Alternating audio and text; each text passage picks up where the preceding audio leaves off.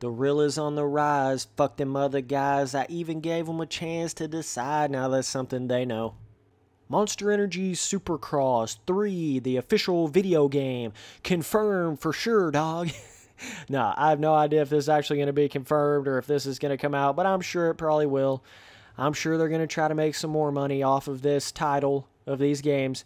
But I wanted to come in here and talk about this and kind of explain the overall like long-term impact of the official Monster Energy Supercross game series and kind of what may happen in the future and kind of some of the roads they've been going down and certain stuff like that. I think it's definitely interesting to think about the longevity, legacy of it, kind of how everything's going to turn out in the future and stuff. I really hope that they understand that at this point, they honestly need to just completely take their time on Supercross 3, the official video game. And I honestly think they're going to learn that. I think they're going to realize, like, whoa, maybe we should take 2 years for this next game instead of just 1 year and really go in there and try to rip apart some of these not so great physics systems and whip systems and stuff like that we have in our game and try to rebuild that from the ground up. That's really the whole key to these milestone Supercross and motocross games. I honestly think that's what they have to do at this point for it to ever be like some legendary level motocross game. Something feels like it's got a lot of skill gaps. Something feels like you want to come back and play it over and over and over for more than just a month, right? They're going to have to go in there and basically say, okay, instead of coming out with Monster Energy Supercross 3, the official video game, in 2020, you know, that's when it technically should be coming out. Why don't you wait and not release that until 2021 and put all your TLC into it, totally fix your whip systems, make them like an actual, you know, doing different kinds of whips when you jump off of a jump face and not just like you're hitting a button and playing an animation. That is critical, like has to be in there.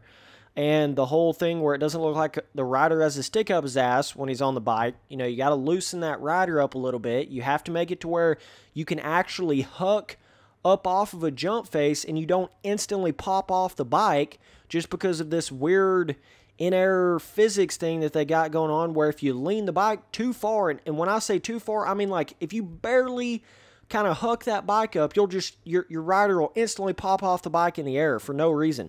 And if you try to whip too far, he'll just instantly pop off like you got shot from a sniper in the stadium or something. Like it's insane. It makes no sense. So fixing all of that kind of stuff, I think, is the most important thing. You know, all those little like buggy physics type things like that. And then they can work into actually designing the tracks themselves a little bit better. I think it would be smart for them to be able to make it to where the suspension of the bike actually has a little bit more of an impact, not so much of a cloud feeling, but not janky like MXGP Pro, where you just pop off the bike instantly, jumping a 5-foot double, like you just pop off like you landed a 500-foot tabletop and overjumped it in real life or something like that. Like, you know, you got to be able to get that kind of stuff down, and then you can work into your tracks being designed around that. And then after all that, you know, then you can go in there and really think about the content you want to add. Even if you don't want to add a whole nother motocross series into it, like an AMA motocross series, you at least need to have a handful or better of just standard motocross national tracks in the game. At least in Supercross 3, the official video game. You know, it has to have that, I feel like. And at least have like 2 or 3 free ride tracks, man. Full-blown free ride tracks. That's just expected at this point. And you got to go in there and have your 2-strokes. Have your fun little, like maybe a 50cc bike. Some of this other little fun stuff that really makes you want to continue to play these motocross games for years and years and years. And figuring out your whole system of having not only improving your track editor for the consoles, but going in there and figuring out a way you can get a full-blown extensive track editor in Monster Energy Supercross 3, the official video game, on PC. All right? All I'm trying to do is help you out here, man. All I'm telling you is basically the map that's been laid out to have a super successful motocross game. That is all I'm basing this off of, bro. I'm just seeing what made all these other some of these other motocross games like legendary level and super amazing and last decades, like that's what I'm trying to tell you to do. I'm not saying you have to make your game exactly like those games, but I'm just saying you have to run more off of that sort of map if you ever want your game to actually be remembered for more than a month or be played for more than a month. Like you've got to do these things. They have to be done, man. So that's my kind of take with the whole like Supercross 3, the official video game, and what I want to see in it. And I absolutely hate whenever people they love to bring up the whole comparison of it being like an NBA 2K game or something like that. And I just don't understand when people make that comparison at all, because it's like I can understand like with an NBA 2K game, maybe you want to play as LeBron on the Lakers, and you've got all these different stats of all these different players, and they keep up to date. You know, some dude in real life in basketball, NBA, breaks his ankle, so then he's not in that next year of NBA 2K, and you got all your like up-to-date teams and the ratings and the championships and who's on what team with other players on the team that you're playing with. So it makes way more sense to have like an NBA game come out every year with up-to-date stuff on it than it does a motocross game. That doesn't even make sense on a motocross game. Like, let's just say Eli Tomac totally changes bike manufacturers, totally gets on a different bike team next year or something. No one gives a fuck, man. No one cares to play as Eli Tomac on a Yamaha instead of a Kawasaki because he changed teams one year or whatever. Like, no one cares, dude. And no, there's not really like stats to the riders, and the teams in motocross is not like teams on a basketball team. So all you people trying to compare it to an NBA 2K or like a Madden, you're not thinking straight at all. And I'm being dead ass with you. Like, you're not really thinking about it, man. You've got this fantasy in your head like, oh, motocross finally has this reoccurring, you know, NBA 2K style game that comes out every year. So Spencer, it's like NBA 2K. They don't have to make massive improvements to it, man. And it can come out every year and you can keep paying that $60 AAA price for not very much of an improvement because it's like NBA 2K. Dude, like, cut the crap, man. It's not like NBA 2K. It's not like that at all. So stop trying to make that comparison. Because the reasons why people pay for an NBA 2K and a Madden every year is not the same reasons why you'd pay for a new motocross game every year. It's not even the same kind of game. So for the love of God, please quit trying to compare the official Monster Energy Supercross game to like an NBA 2K and trying to defend the game. Like I've said in multiple videos before, the super crazy Milestone fanboys will find any way to defend anything. You know what I'm saying? They'll come up with anything, man. And I know there's a lot of you Milestone game fans that you like the games, you enjoy them, but you're not like crazy retarded with the way you try to defend the game. You understand there's issues with it. You understand you're paying $60 for a fourth of what you used to get in motocross games. Like, you get all that, but you still enjoy the game. And you guys know what's up, you know? But there's some of you out there, and there's a lot of young people in the world, they just don't really understand. They just don't know. Or it's some dude that likes real-life Supercross, but they don't understand motocross video gaming in full. You know, there's a lot of bigger, like, YouTubers and stuff that tried out the official Monster Energy Supercross game. The first one, I remember Angry Joe hopping on there and playing it.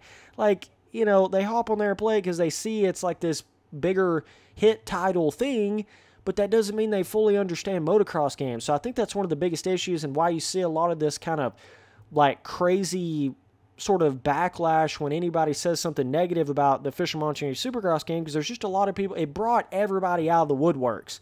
You know, it brought people out that this is the first motocross game they've ever played. You know, they like real life motocross. They like, you know, Supercross. They watch it on TV, so they want to get the official Monster Energy Supercross game.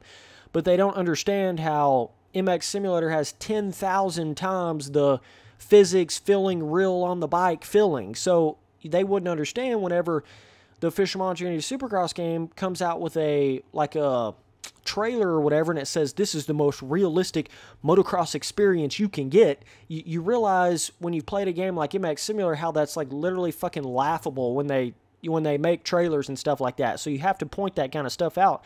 But not even comparing it to a simulator. If you just compare it back to games like Reflex, and even when you go back to Unleashed and Untamed for their time, you know, it's hard to compare them to this now, but for their time, they had more of a full-blown motocross game experience. It's with the official Monster Energy Supercross game. People can't get it in their head. They get so caught up in the everything other than the actual game itself, right? And they don't realize. They just don't get it. It's like they want this kind of game so bad that they can't even see the problems with it. And I see it time and time again.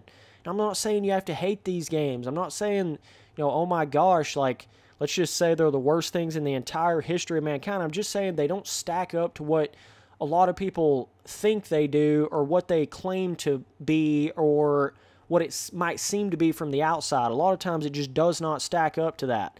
It's turning into more of a cash cow than it is like your old school amazing full-blown MX versus ATV games like you used to get back in the day, right? It's turning into more of a, we're going to sell this to everybody, including 2-year-old Johnny Pee-Pee Pants, because no one really knows motocross games in that family or whatever. They may know real-life motocross. They're not really into motocross gaming like that, though. There's so many people that they'll buy official Monster Energy Supercross game 5 or 10 and it be like barely better than the first game, but they'll still buy it and buy all the ones in between just because of the title of the game, right? You get what I'm saying? But they don't really even care about the gameplay or the content. It's just they're buying it because it's the next official Monster Energy Supercross game. And that happens time and time again. But it's one of those things. It's going to be interesting to see how this all pans out, right? If we get into official Monster Energy Supercross game 3 and then 4, and if they keep coming out with it every year, it's like, good God. At some point, either it's the Call of Duty syndrome, right? That's what I like to call it, where these games start coming out way too damn frequently in a certain company, and then you're starting to see like a fourth of the content. You're seeing all this stripped out stuff. You're seeing things that aren't even ready yet. They get like obsessed with the money value of it, so they're trying to pump out another game versus giving you a full-blown $60 worthy AAA titled game. And that's happening with damn near every single type of game out there now. It ain't just motocross games. You can compare it to everything. Call of Duty's. If it wasn't for Call of Duty ripping the whole Battle Royale thing, this Black Ops, what the hell is it now? 4? They're on Black Ops damn 69 now. Like, that game would have been nothing without Blackout. Absolutely nothing. Would have been trash, Advanced Warfare, Infinite Warfare, trash. Black Ops 3, okay, but not amazing, right? But, it's just like they pump them out way, way, way too frequently. People just get tired of it, It's like that. You can only do so much in a game in a certain amount of time when it comes to the actual development of a game. So you just imagine, like, a game that comes out every year, it's impossible, literally impossible, for that to have the same amount of content and full-blown longevity and replayability to that game and TLC'd systems and stuff to it as a game company that makes a game every 2 years. When you talk about the AAA realm, obviously you've got some indie developers that take 5 years to make a game or whatever, and it's kind of a different situation because they don't have nowhere near the amount of people working on it. But when it comes to AAA level, game creators, I think any game company out there, if they're having these like reoccurring style games, other than like an NBA 2K or a Madden, because they have to keep up with the team stuff. See, that's my whole point, is people like to go in there and make that excuse, like the official Monster Energy Supercross game is just trying to be that NBA 2K game, so it's okay that they come out with it every year and make you pay the full price even though you're not getting the full extent of what a new AAA game would normally have in it. People are starting to use that as an excuse, and it's just stupid because it's not even like an NBA 2K game, and hopefully I explained that to you guys. Like, no one gives two shits to ride as Cooper Webb on a KTM instead of a damn Yamaha. No one gives two shits. No one cares to ride as, Chad Reed on JGR or whatever instead of whatever he was on beforehand. Like, no one really cares. And the team aspect of it doesn't even matter because you don't even have stats on riders in motocross games. You don't really have, like, Tomac's actually faster in the game than Anderson in the game or whatever the case may be. It's not really like that. A lot of times in motocross games, you just make your own rider and play as your own rider. The whole thing where you actually play as other riders in motocross games, that's a very, like, small aspect to the game. It's kind of a one-off thing, like, oh, I'm just going to screw around and hop on the Eli Tomac in the game just for shits and giggles. Like, it's not really how you play the game. That's never how you've played a motocross game. It's not like when you get on there and you're playing as the Lakers on an NBA 2K, and it's like, all right, we got LeBron, we got Lonzo Ball, we got, Kuzma, all these dudes on here, and it's like, all right, or you go to the Golden State Warriors and you're going against the Lakers in the new NBA 2K game, so now it's Steph Curry, all the dudes against LeBron and all the other guys on the Lakers. You see what I'm saying? So then it creates that entire, like, actual game there. It makes a new game, but it's not really like that in a motocross game. It's just not like that. So stop making the damn excuse that Milestone can just shovel out these games every year and not give you a whole lot more new stuff and still charge you AAA money for it. Either two things have to happen here, Milestone. Either you're going to have to start making your games half the price, because that you're giving us half the game every year. Either start making them half the price or start restricting to only making one game every 2 years. I think that's perfect for a AAA company. One game every 2 years. It allows you to actually process what the hell you've made, process the mistakes you've made, actually make a full-blown really good product in the next game. It allows you to actually figure out what the hell you're doing. And not only that, but Milestone comes out with more than one motocross game a year. They come out with the whole MXGP series every year too. And the Ride series. It's like, good Lord. There ain't enough damn manpower in the entire Activision company to make 3 solid AAA games every year like that. And you're telling me your one little Milestone game company is going to come out with 3 different dirt bike motorcycle riding games a year? Holy hell. Like, calm your tits down a little bit, man. That's too much. You're making too many games. Calm down, bro. Like, it's okay to skip a year here and there for your Supercross game or whatever, Like, that would be so cool in my mind to, let's just say, not even have the Official Monster Energy Supercross Game 2 come out in 2019, but have it come out in 2020 and it have double the track content, double the amount of track editing pieces and stuff, and actually feeling like you've got a full-blown longevity fun factor game versus just having this quick little, you buy the game, you play it for a couple months, and then it's over with. You're on to the next one. That's how the Milestone motocross games feel. Whereas Reflex lasted for damn near a decade. You see what I'm saying? And still going. Reflex still going. Came out that long ago. And it's still going because of how good the base of the game was and how good some of the stock tracks were, and with the whole PC-based track editor, they got to put that in these Milestone games at some point. Just so many different little things, and it's just it comes down to this right here. There's only so much you can do in a year's worth of time making a game. There's only so much. So it's like, Milestone, I know you're making all kinds of money. I know you are off the title of the Official Monster Energy Supercross game, and I'm sure there's a lot of freaking money going into just getting the licensing deal to even be able to make that, right? So, I'm probably half or better of your profits is going straight into paying AMA Supercross to make the game, to make the games like that. But it's like, man, I don't know. As being a hardcore motocross gaming fan, like, this is what I do every damn day. I've made a business out of it. I play these games every day. Simulators, MX bikes, MX Simulator, Reflex on PC, Reflex on consoles, Reflex custom tracks, MX Simulator, crazy amounts of custom tracks I've made. The old games, Unleashed, Untamed, Alive, MX vs. ATV Supercross, MXGP 2, 3, MXGP Pro. Like, dog, this is what I do all day, every day. So the shit I'm saying, it's like it's got weight to it. It's got value to it. Just because you're mad at what I'm saying, or, you're some young dude and you don't really understand what I'm saying, that doesn't mean just hate on what I'm saying. Get what I'm saying? Like, we can disagree here, right? You don't have to agree with you don't even have to ever agree with what I'm saying. You can be totally 100% disagreeing with Spencer Turley all the time, and that's okay. But I'm just saying, I'm just trying to say, man, like, from an honest standpoint, I don't have anything against Milestone. I'm not just out here trying to hate on Milestone. If the MX vs. ATV franchise was doing this, if Rainbow Studios was doing this, where they come out with the game every single 2 games every year, and it's like you're seeing a 0.5 game instead of a whole new game, and you're still having to pay AAA money, I'd be saying the same damn shit about them. People try to get this like I'm exclusively hating on Milestone just because it's Milestone kind of thing, and it's the most retarded excuse I've ever heard in my life. Like, stop just trying to defend things just to defend them. Like, it's pointless, bro.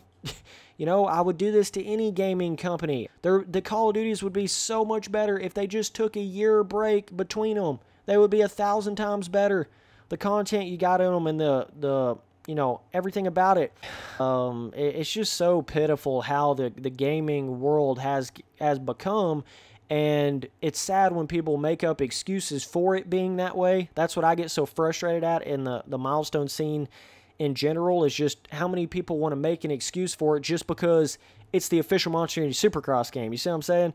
But by the time we get to official Monster Energy Supercross game 3, you know, which should come out in 2020, apparently. That's when it's going to come out, even though it's going to have all the 2019 tracks on it, which we're going to be pro racing on in MX Simulator this year.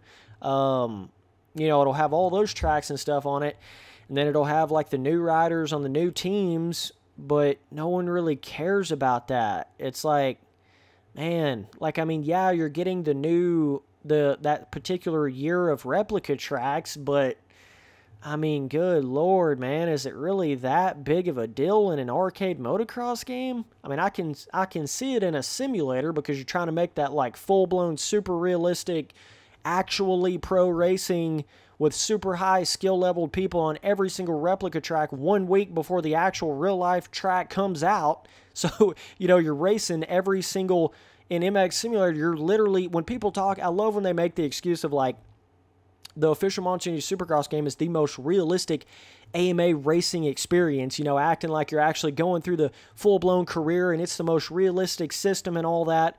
But then you've got MX Simulator over here where you're literally racing, pro racing, and it's got amateur racing on each one of the new tracks, damn near exactly when they actually race on them in real life, full-blown replicated stuff, each and every week like they do in real life.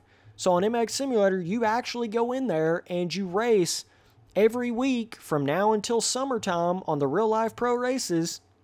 And the points count, you get points to an actual championship where you can win actual prizes like $1,000 helmets, custom helmets in real life. But no, the Fist of Monster Energy Supercross game is so much more realistic as far as the career and the campaign. MX Simulator doesn't even have a career mode. It really does, but you have to be into the game to understand that, dumbasses. You don't understand. It's actually like a real fucking career with real prizes on the line and real pro-level racing that takes you years to get good at. That's just how real MX Simulator is. But no, Official Monster Energy Supercross game, it's got it going on, man. It's the actual career mode, man. You don't know what you're talking about, Spencer. Okay, you idiots. It's not me missing out on something. It's you missing out on something. You understand what I'm saying? I'm doing this so you understand. And I'm not saying you got to love a simulator or play a simulator. I just think a lot of you guys are misinformed. You're misunderstood. You don't get it.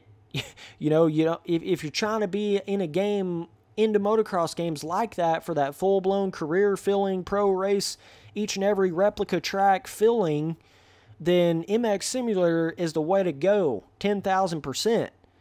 But most people just don't realize that, and they don't know how to get into MX Simulator like that, and then it creates all these other issues, and it's like, damn. It's like I'm out here trying to explain something. It's just so fucking hard to explain to people, and then, oh, I'm this big hater of Milestone, so let's just not even listen to what he's saying. It's like, good God, bro. Like, one day I wish you guys would just realize. And if you played MX Simulator like that, you would realize. But that's the problem. All you do is see somebody play an MX Simulator on some stock track and go, look at those shitty-ass graphics. And then you don't understand that that's more of a realistic AMA career pro racing experience than the actual official Monster Energy Supercross game. MX Simulator is more real than that, not just in the bike filling and all that, but in the actual career pro race replica track element to it, right? By the time you get the actual 2019, replica Supercross races in a milestone motocross or Supercross game, we will have already pro raced on all of that on MX Simulator the year before. You know, everything's late on the milestone motocross games. And so it's like, if that's what you're going for, if that's what you're trying to get in a game, it makes no sense to try to act like the official Monster Energy Supercross game is just so much more of a realistic career experience than any other game out there. You can't even really play that card, dude, because it's not. It's just not. Yeah, you got Ralph Shaheen back there chitty-chatting and talking, but all that little stuff, it's all just little shits at the end of the day. It's all just like, it's all small stuff in comparison to having a real-life pro replica racing series. It's just so different than that. Like, it's like, are you trying to just have Ralph Shaheen talk to you and ride as Eli Tomac in a motocross game, or are you really trying to have a full-blown AMA pro racing experience in a game? Like, what are you trying to get? Because if that's what you're trying to get, then you need to play MX Simulator. And if you're just trying to goof off and have Ralph Shaheen talk to you, then play the official Monster Energy Supercross game. It's like, what are you actually trying to get here? You know what I mean? I feel like some people are so confused in that sense. It's like they think they're getting that super realistic AMA replica racing experience in the official Monster Energy Supercross game, but they don't realize, they don't even understand what MX Simulator is, so they don't get it, you know? So it is what it is, man. But this video is kind of crazy, man. Probably gonna be getting a lot of fanboys hating on it, but it ain't nothing new. Somebody's got to come out here and say the real. I ain't got to do it, but fuck it, somebody got to do it. Hate if someone else did it. Fuck, I might as well do it.